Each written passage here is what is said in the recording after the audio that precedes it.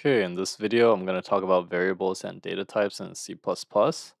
So let's start off by making a simple program. We'll have a include IO stream, and then we'll have an int main.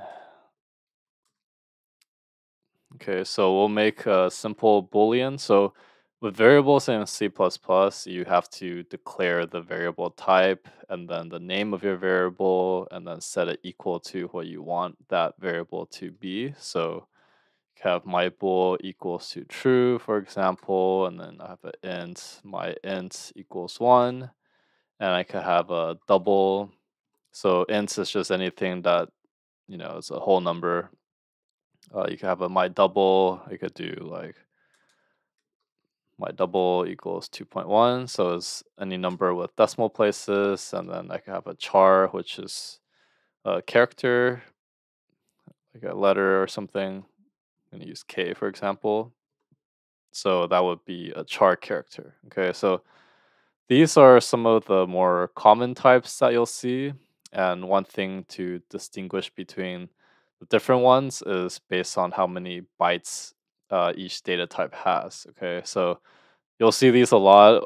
Here's some more extensive list of the more different types that you might see. So you see there's typically 4 categories.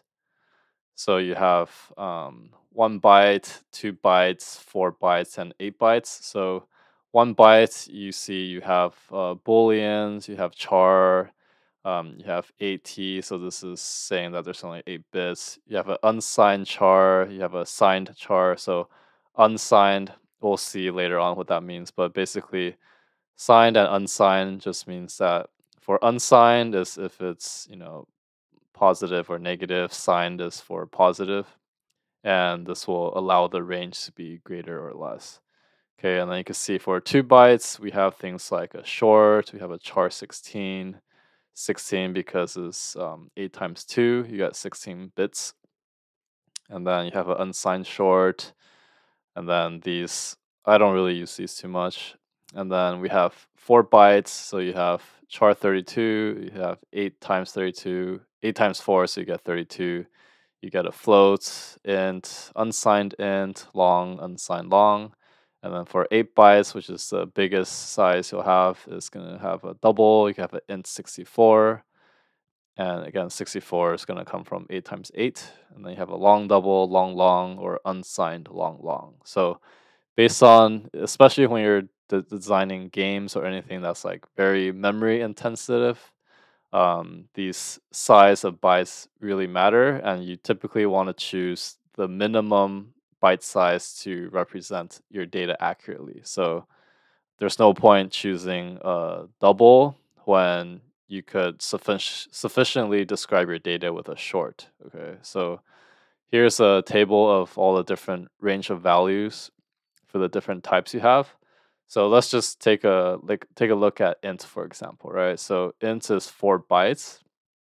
So if I take a look at my calculator, you can see that if I do 2 to the 32, because 4 times 8 is 32, so 2 to 32 is 4 billion, right? And then if I divide that by 2, you get 2,147,483,648.